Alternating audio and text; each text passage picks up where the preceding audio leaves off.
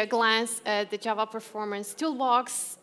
This talk was ran the first time at the Utrecht JAG, but has been slightly modified since then, so it's not going to be 100% the same talk. Thought to add some novelty to it. Welcome. Hope you enjoy JSpring as much as I do. It was great day so far. I'm Anna. I'm currently working as a developer advocate for Oracle in the Java Platform Group team. I'm passionate about Java, containers, and Kubernetes. Well, today it's going to be Java and containers, but without Kubernetes in the demos. However, I will slightly touch some Kubernetes at some point, and I'm welcoming your questions after the talk is done, and you can catch me also in the hallway. I'm looking forward to those questions of yours, and especially if you have feedback or questions regarding the JDK tools, I welcome that as well, because I am preparing some learning regarding the JDK tools, and it would be great to know some of your questions. So today's talk is going to be focusing on using the JDK tools for containerized applications and connect how we're using those JDK tools with tools that we normally use in the cloud world, like Prometheus, Grafana, and others. The code will be shared at the end of the session. It's in my GitHub. It's public. So let's start. Speaking of containerized applications, well, when dealing with containers, we have a lot of tools available nowadays to build those container images. And either if we're asking Google or if we're asking ChatGPT, which tool helps me to build the most efficient container image, meaning the smallest in terms of memory footprint, but also in size, you're going to get a lot of options. So this means that the best tool is always, it depends. It depends on your experience. It depends what you're feeling more comfortable to develop with. But yeah, let's see how many of them are there. So these are just the tools that I've used in this lifetime as developers tried to use to build a container image. But nowadays, I think there are many more. I've been to a recent talk, and I've seen at least 7 more than these. But pretty much these were the ones that I considered as a developer that are developer-friendly for me. I pretty much love working with Jib and with build packs, but also with the others. So in this landscape, now we have a lot of options. But I hope that when you started working with containers, if you ever wrote a container image or container file, a Docker file, well, Docker file, you wrote a Docker file. So the good old Docker file was our starter. Can you please raise your hand if you wrote even a line in a Docker file so far? Okay, so good. We have a lot of people that wrote even a line in a Docker file. So this means that sometimes you've seen this syntax, these instructions, you're pretty much familiar with them. And we love the good old Docker file because it usually has a few rules. We always know that we have to use a small base image, because as we remember, we want to build an efficient container image, so that one has to be small in size. Secondly, we also want to create images that have common layers. This helps us with the build time, the amount of time spent when building it. And of course, we're very, very cautious about how many instructions we're using, Docker instructions meaning. And thirdly, we are installing only what is strictly needed for our application. So we're trying to add into that Docker file what really our application needs. The rest of the variables that our application needs, we usually store it outside. We want to do that instantiation when we're running the container image, not when we're building it. So we have this, but here's the thing. My good old Docker file, it says OpenJDK 10 GRE Slim, because we are used with, when running Java applications in containers, we know that we have to run it with the GRE. We don't need the entire JDK. If we run with the entire JDK, our container image is going to be even bigger. And we don't need the entire JDK to run our container image, right? But something happened in JDK 11. Do you know what happened with the GRE in JDK 11? Be courageous. What happened with it? Just shout it.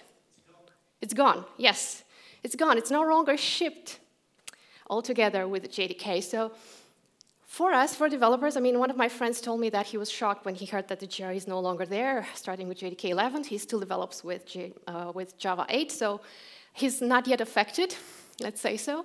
So he was shocked that there is no more GRE. How am I going to run my application? Okay.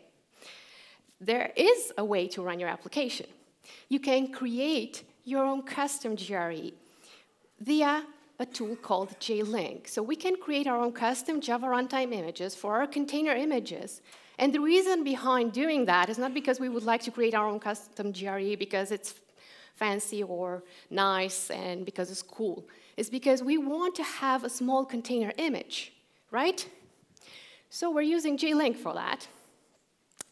And JLink appeared with JEP 282. It started with Java 9, with JDK 9, but probably since a lot of folks thought, this is not an LTS, so I'm probably not going to pay attention that much to this, like my friend probably didn't think that, well, I should look into JLink.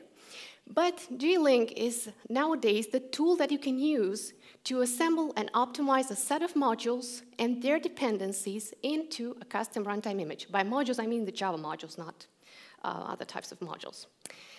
So JLink packaging works in as follows. Like in the legacy JDK image, you used to have like the bin, the GRE, and the lib.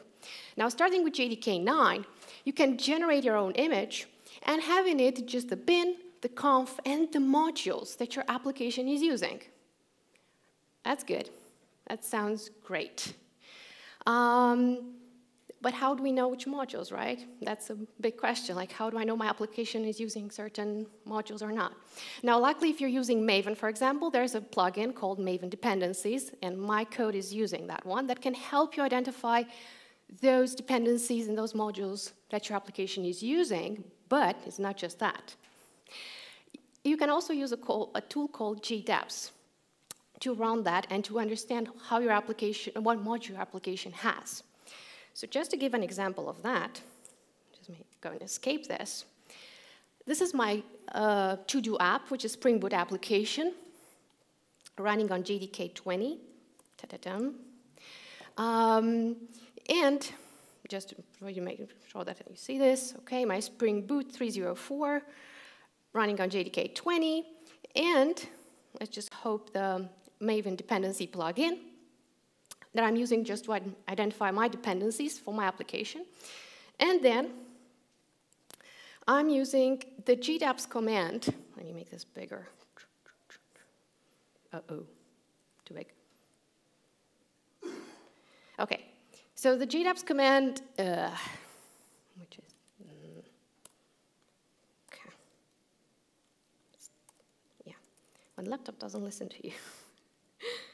Okay, so the JDAPS command is about, well, it's pretty long. It's about ignoring missing dependencies, doing it recursively, tag the release, multi-release 20, print the module dependencies, blah, blah, blah, and then where my dependencies are stored in the target jar.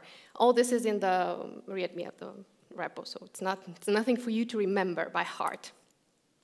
And the magic command prints you the list of modules. Okay. Now you have the list of modules that the application is using. That's great. Let's go back to our conversation about packaging. So how we can maintain the good old Docker file now with JLink? We create our runtime stage build, where we make our custom GRE using JLink. So we use from a JDK base image, create our own custom GRE with JLink. Secondly, we just do the application stage build, where we're using OS base image. We just need an operating system to run our application on, right?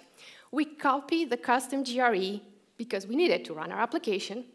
We copy the artifacts of our app, usually a jar file, and then we run the application. Easy as that. So having that list of modules, we can go to the runtime stage build, and not only that, we can create a custom Java runtime just by running Java home. Don't worry, because you're using a from JDK base image. Java home will be known. There's bin slash bin slash JLink. There's where JLink is. Then you're adding your modules, the one that were printed earlier with JDAPS, like copy paste next to the --add modules. And well, you can add some more variables because you don't need some debug information. You don't want to have, helper pages, header files, and other information about that. And you can specify the compress for the resulted GRE. So in my case is zip. So you can have like compression for resources, like no compression, which is 0, constant string sharing, and zip. I preferred zip. And of course, last but not least, you need an output like where to put your custom Java runtime, right? And I set it like Java runtime, /Java runtime, a folder. Doesn't matter. Okay. Now that we've done with the runtime stage build, the application stage build is pretty similar. Like, okay, we have the from the OS, and then we're adding some environment variables for the Java home and the path. We add the Java to our path, because, like we would work on our locals, right? And then we're copying the GRE from the other stage to this stage. So we need the GRE to have that. We're copying it, and we have the Java home pointing to our GRE. Now we can continue with application deployment, but we can also add something called JDK Java options, which is an environment variable that I personally love because it makes it easier for me to just play at runtime with my container image with the environment variables that I want to give to it. So in my case, I start with ---- enable preview, but if I need to add more, I don't know, I need to add some incubator modules. I can do that with just JDK Java options. So I don't need to build again and again and again my container image. I'm just saying to it, hey, use this, and it will know. And of course then, run the application. Easy as that. So let's do that with our application as well and see what's going on with it. Okay. Let me just escape this. Come on. Okay, good escape. Cool. So my app, I want to run it. And I have a Docker Compose for it, because if I don't have Kubernetes, I would like to use Docker Compose for one reason only, is because I want to run my application, but since this talk is also about connecting tools, I want to connect my application to Prometheus, and that Prometheus to be used as a data source for my Grafana instance. So I have a sample compose, Docker Compose file with these 3 services inside it. So I have my Spring Boot to-do service, that points to an image that I store on GitHub, but I can build now on the spot while talking to you. I shared some recordings, so I want to share some output on the folder recordings. Then I have my Prometheus service. Maybe we'll make this even bigger. That is linking, of course, to Spring Boot to-do service. And I have a Prometheus configuration that I want to give to my Prometheus, local Prometheus. And of course, a Grafana configuration that looks to the Prometheus that I've just instantiated earlier in the other service. So I'm connecting all these 3 so I can get some information. I can monitor what's going on with my system as well. Right? So let's start the app. Docker compose app -- build. Now I'm relying a lot on the internet because it's going to download a few things, I think. Okay. So let's start the app. Spring Boot to-do service, good. That's as good as running. It's pretty simple. I'll just add to-dos, modify to-dos, sample to-do. You can delete it, edit, and so on. Whenever I'm adding a to-do, I'm also adding a tag to it. So that's why you see that. Congratulations, and this is a tag for your to-do app there. Let's move. Okay, so my Grafana is also running. Perfect. All is good. Let's apply some load. So I have a little script that does this. Apply some load to my application, meaning it batches a lot of requests of adding, deleting, putting information into my application. If it's going to start this year, I hope. Usually it prints something. That's why I'm like surprised it doesn't print anything right now. Come on, come on. Okay, while the load is doing its thing, what I want to inspect with my application is that how much memory is actually consuming, if it's all great, and how the memory is going with it. And I'm using a script that one of my colleagues has created to print the PSS memory that my application is using. Okay.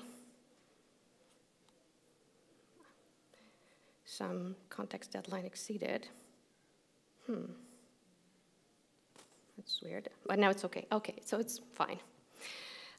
So my print PSS script is doing as follows. So we want to monitor how much memory my application is using, and it's just doing a little cut into the memory that my application is using and printing that. Now, because I'm running this against a containerized app, I just need to run the script there. So I'm going to say cat print pss.ch. Oh, this one. Docker exec -i. I need the ID of my container, which is container name from here, Spring Boot to-do service, and bash. I really hope, yeah. I was not 100% sure that this is the command. So now it's monitoring the memory that my application is using when is a lot of load against it, and what's going on with it. So I can see that even though that the load that I'm applying to my application is constant, the memory that my application is using, you'll observe that it's going to grow and grow and grow until there's going to be something unexpected happening to it. So just to, make the die easier, I have a simulate endpoint that applies even more load to this. So we're applying even more load to see what's going on with the application. And let's continue with this. Now, when you're seeing that your memory consumption is going up, but the users that are hitting your application, the number of those is constant, or maybe it's lower because having the same amount of users hitting your application, all demanding something from your application for a long time to the same endpoints is quite improbable in the same time. There should be some fluctuation and some downscale in those amount of users, at least at some point. You're probably thinking okay, shouldn't this memory at some point go a little down, the consumption should be lower, but it continues to grow and grow and grow. Sometimes you can see that there's some less memory being used, but then it spins up and consumes even more. So in that case, you're starting to think that maybe your application has something called a memory leak, right? And how do we investigate memory leaks? Well, you can send diagnostic commands using a JDK tool called jcmd. Okay, so first of all, let's see a little bit about the memory. Let's go back and see how our application is doing. So, to fine-tune the JVM flags, we're usually doing the fine-tuning of the JVM flags when the defaults don't really produce the expected results for us. So, in that case, we're thinking about our memory. So we have the heap memory, the memory within the JVM process that is used to hold the Java objects. We have the native memory, the memory that is used by the JVM as it runs on the operating system. And of course, there's some direct memory that's similar to native, but it also implies some hardware under there. So we're thinking, okay, fine-tuning JVM flags. And if you're going to search internet, the first thing they're going to say to you, if you think or suspect there's a memory leak, think about the native memory usage. So that's the first one that you should suspect. So if you want to track the native memory usage with jcmd, you first need to add the tool. So because the tool is not considered part of your application, the JDAPs will not identify it there. But you can add it with a simple command call. You can just add a comma and just put jgk.jcmd as a module there. Secondly, you can track the existing memory with jcmd.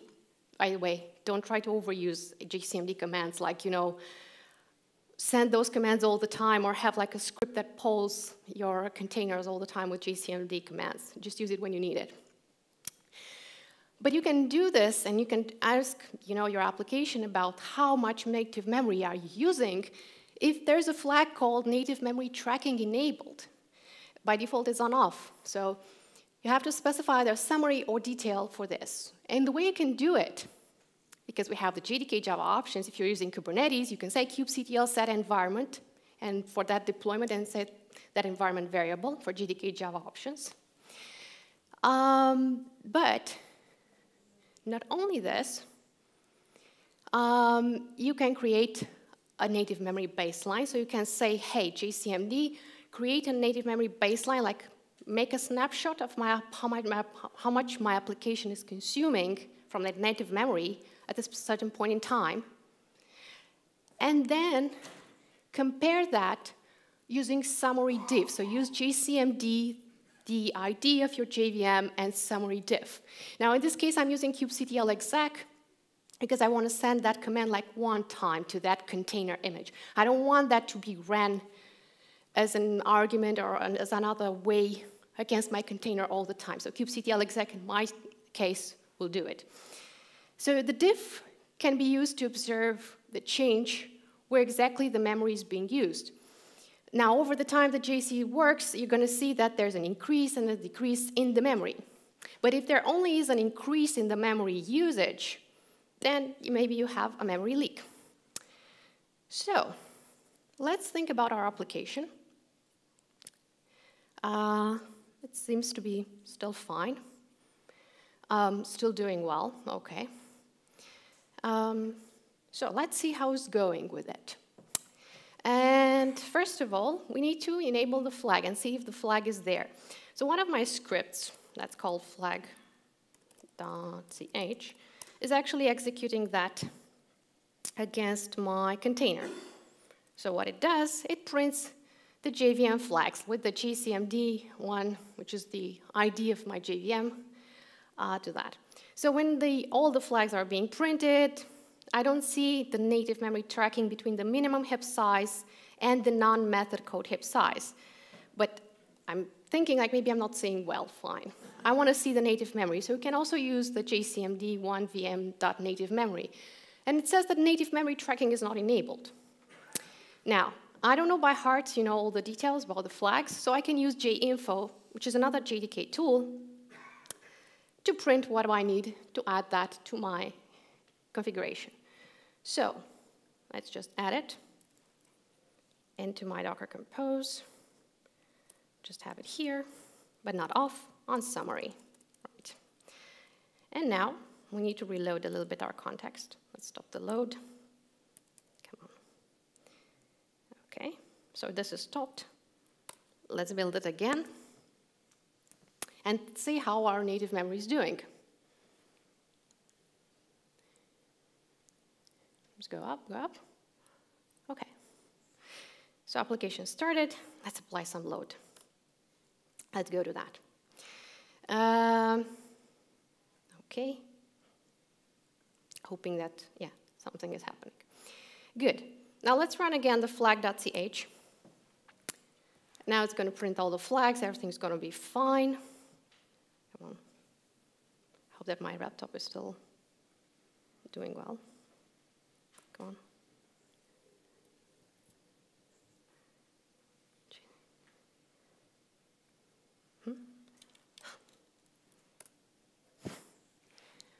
I hope I'm not freezing my laptop with all this.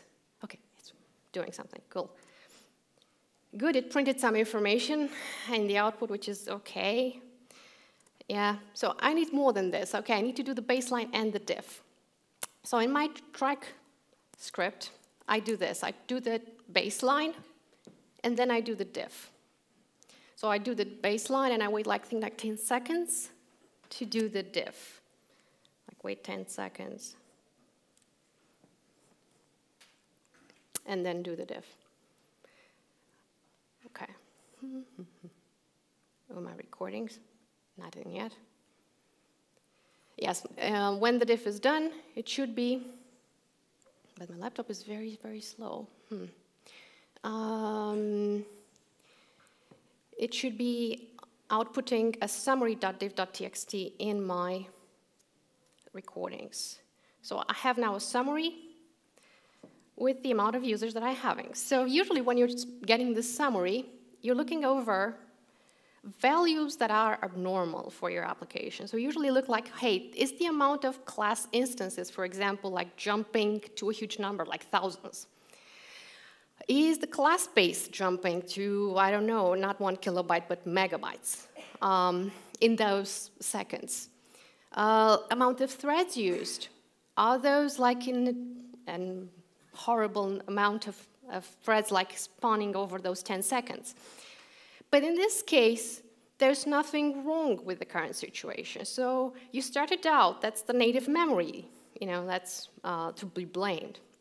Okay, if you want to 100% check that that's all good, you can also run another tool that's called jconsole, because I can connect to my remote process via JMX, which I have enabled in my container image.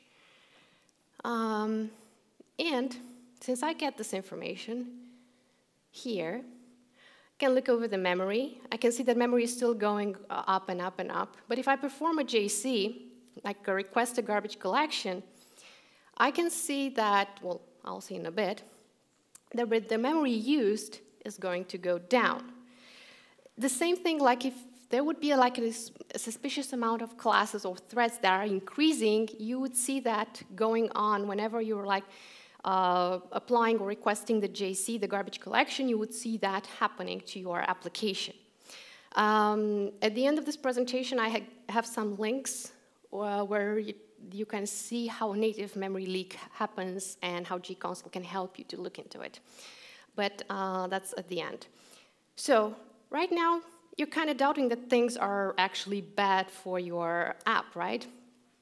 So since they're not that bad, come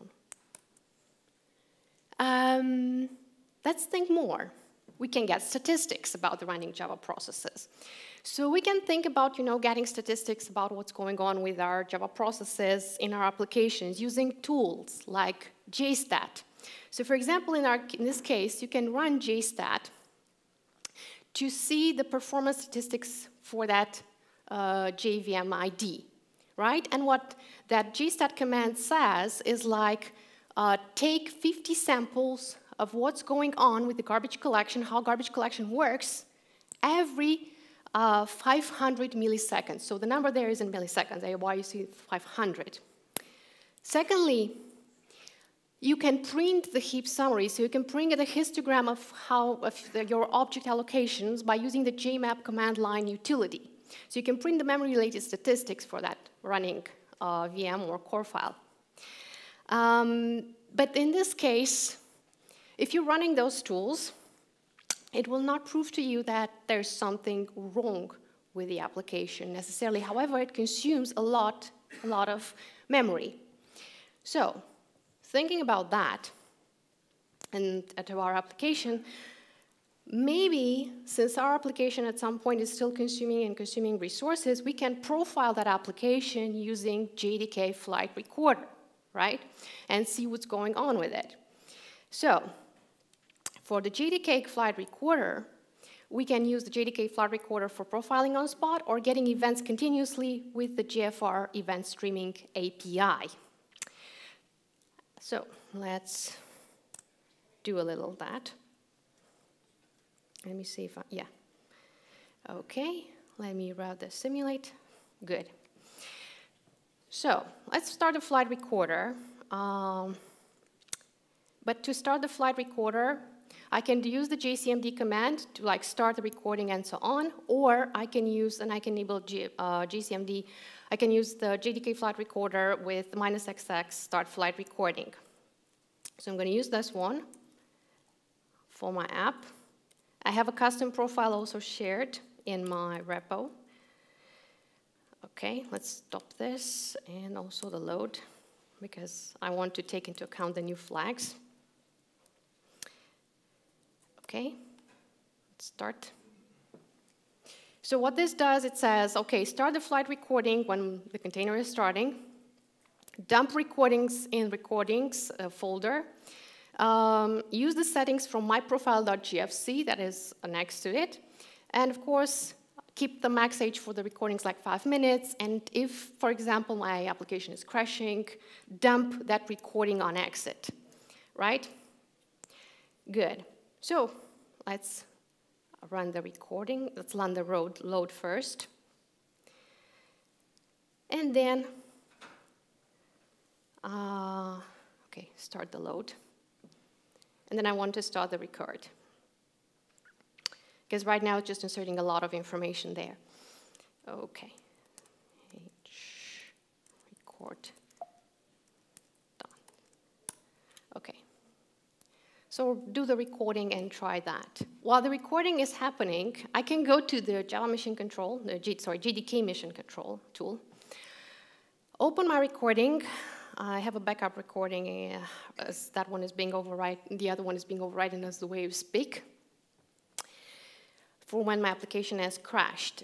Now, I don't know how to make this a little bigger, unfortunately. Like maybe window, show view, show perspective. Yeah, I need to ask on how I can make this a little bit bigger because I know it cannot be seen up in the back. So you can already see that what the new version of the JDK Mission Control does, it shows you only the red stuff. So the previous version I used to have on my computer, I used to show you also the green checks for your application. And in this case, it shows to me where my application is not looking great. So there's a lot of garbage collection pressure. There are a lot of errors thrown. The full collection didn't work, so the full garbage collection didn't work well over my objects. And there are other parts that are really disturbing for my application. However, if I'm suspecting a memory leak, I can go to the memory tab in the left menu. And looking here, I got a lot of information about a lot of objects and how they're being allocated. But I see that byte, the first one, has like 54.5% of the total allocation. And I get a stack trace. So GFR is good for this because you get not just what's happening with your objects and how they're allocated, you also get a stack trace of how that allocation happened. And unfortunately, this is not very big, but if you're going to search in the stack trace, what you have to search for usually, because it's not native memory, so it's not the JVM, the way the JVM is working in collaboration with your OS, but it might be something that you did that might not be that great. So if you're going to search a little bit and you're not going to go very, very far, you can find a reference to your add new to-do item in to-do controller, for example, in my case. So there's something with the to-do item. But if I'm going to search an even lower for my app, and just need to find a new one for the org acme.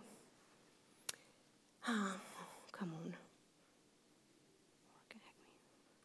So yeah, there's a problem with the fact that I'm adding items, but I'm not. Okay, so I'm adding item, add new to-do. Okay, sounds good. It's nothing bad with adding to-dos. This is not the best view ever for spotting information. Well, there should be something, but I'm not seeing them right now, with add to-do item, but also with the update. And the reason why the problem is with the to-do and update is as follows. Let me go to my to-do controller and go to to-do, make this bigger. So what happens? I add a new item, right? So I'm adding a new item. Let me make it a little bigger. I'm adding a new item. So whenever I'm adding a new item, I'm issuing a post request with my item. I'm just sending that to the database, that's great, right? But I'm also creating a tag in my tags hash map. So the tags here, by the way, it's a map. That's getting to do as a key and the string as a value, right? So I'm all the time putting the item as my key and some content to uppercase and create it on blah, blah, blah on that.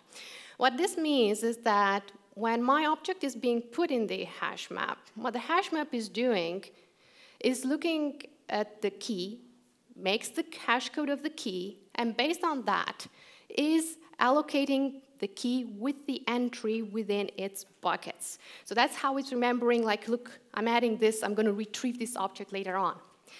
But what happens is that later on, I'm modifying that object in the update to do item. But in update to do item, I do not touch the tags anymore.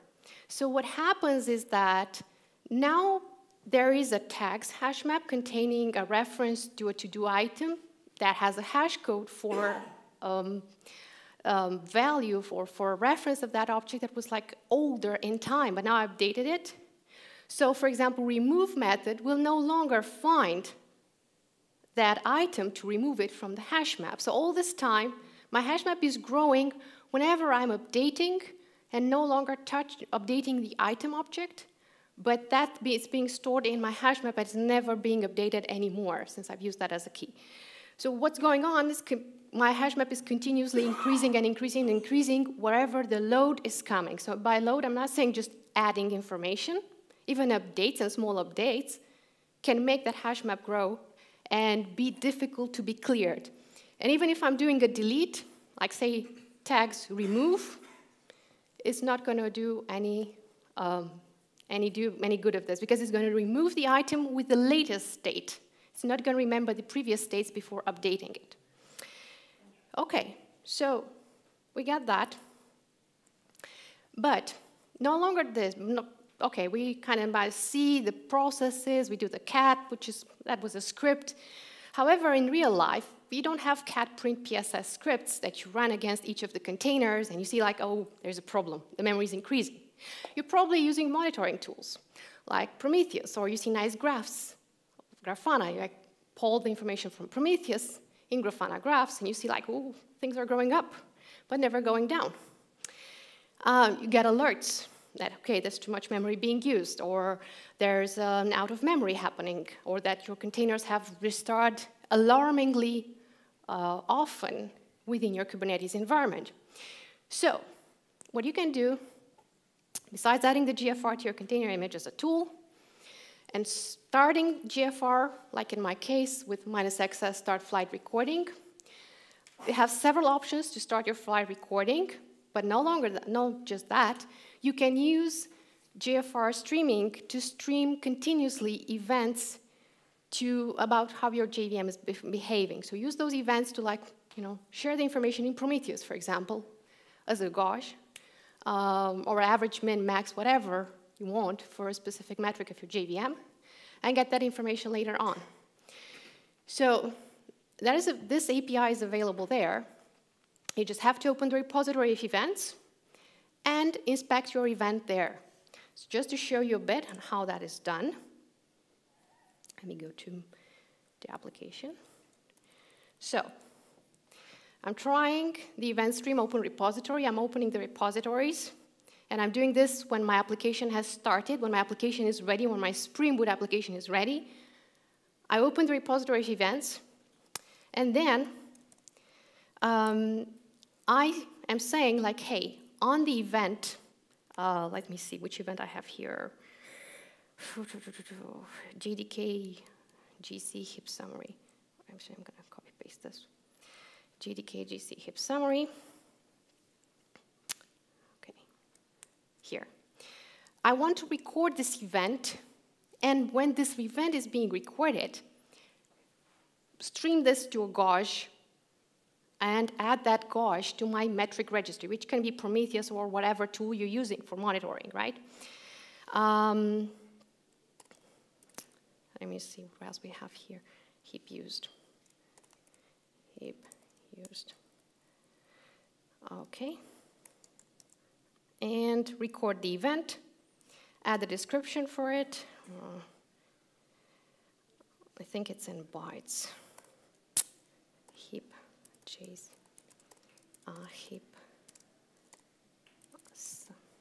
used in bytes, right? Add a description if you want to have a good description. Record the event, and you get one of the fields of the events. And in this case, I think my field is heap used. So I want this field and get it here. So I'm getting this field, and I'm streaming this as a gauge, okay. And let's go here to the Prometheus endpoint of my Spring Boot app. Hopefully it's not dead. Please, please, please. No, it's not dead. Let's stop this. Okay. Okay. JDK. It's not loaded yet. 1 second. Come on. Load. Because I'm not going to find it if it's not there. Anyway, by the fact that I did my own gauge, and the fact that I have added that to the metric registry that I'm having, in this case Prometheus, I will be able to have it here on actuator/Prometheus, the endpoint that's being polled by Prometheus, and ask like, hey, how are you doing? And having Prometheus as a data source, oh, come on, why are you? Everything's very slow.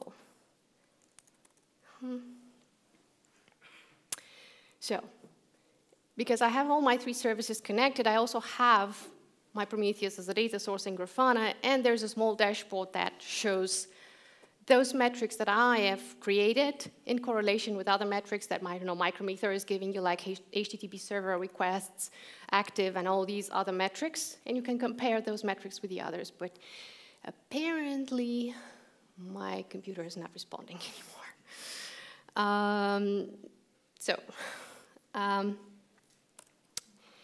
You can use the GFR streaming for this, like for getting information in selected metrics to a monitoring service.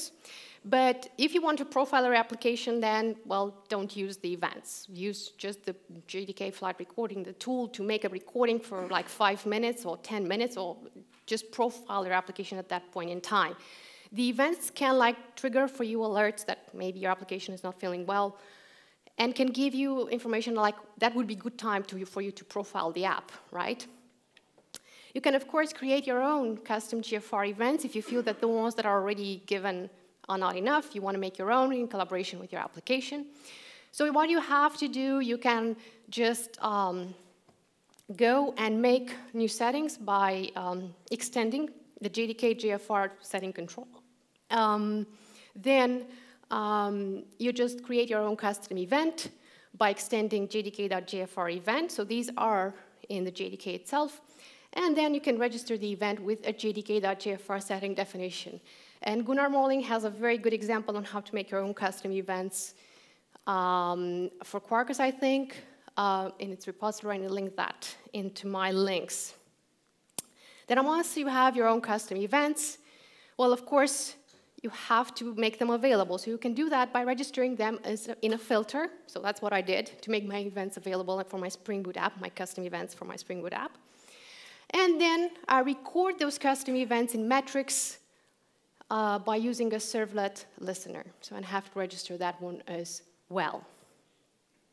And of course, all of this is in the repo. So you have the repo there with the Grafana dashboard, with all my settings, with the code that I've showed you earlier. And I'm going to share also the slides for you to get all the links there. Because there are also links on how to use JDK flight recorder, and I think Billy has made recently a zip of Java on the latest JDK mission control, because it was released recently, and that one is very short and easy to understand as well. Thank you, everybody. Welcoming for your questions and your feedback, and yes, give me 2 minutes.